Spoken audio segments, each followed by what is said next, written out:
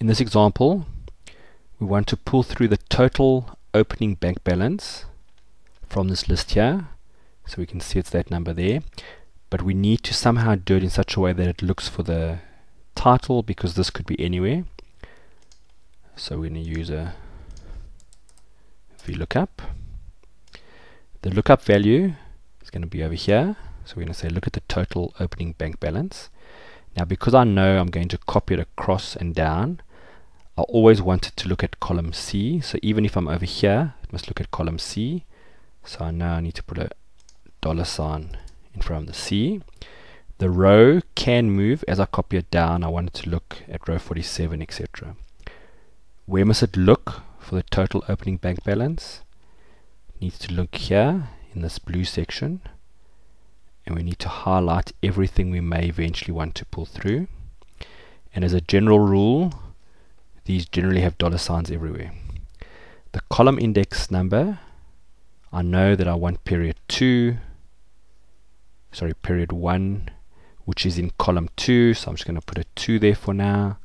And the range lookup, I'm going to say false, and when I say OK, I get my number 458,190, 458,190. I should be able to copy it down now. Total receipts 3680, total receipts 3680. So that's working fine. Now ideally, I'd like to be able to copy it across like that. You'll notice it gives me 458, which is that number there, not there. Why is that? Because remember, we've put the column index number as a 2, so it's going and finding the 2 again. So we could put a 3 here, and it'll pull through the correct number. But notice above here, I've given you some helper cells. I've got a 2, 3, 4, etc. So instead of typing in 2, 3, 4, why not go in and where you would have typed a 2, tell it to look at that cell there. Because I'm going to copy it, when I go across, I do want it to go from D to E, so that that can change. But when I copy down, I don't want it to go from 45 to 46, etc. So I'm going to put a $sign in front of the 45, and when I say OK, if I copy it down, I get the same set of numbers. If I copy it across though, I get this, which is the correct numbers pulled through.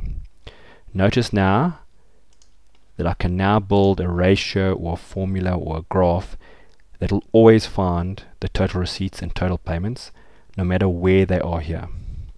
So just to show you, if I copy all these formulas now, I take them to the next month where you'll see it's much shorter.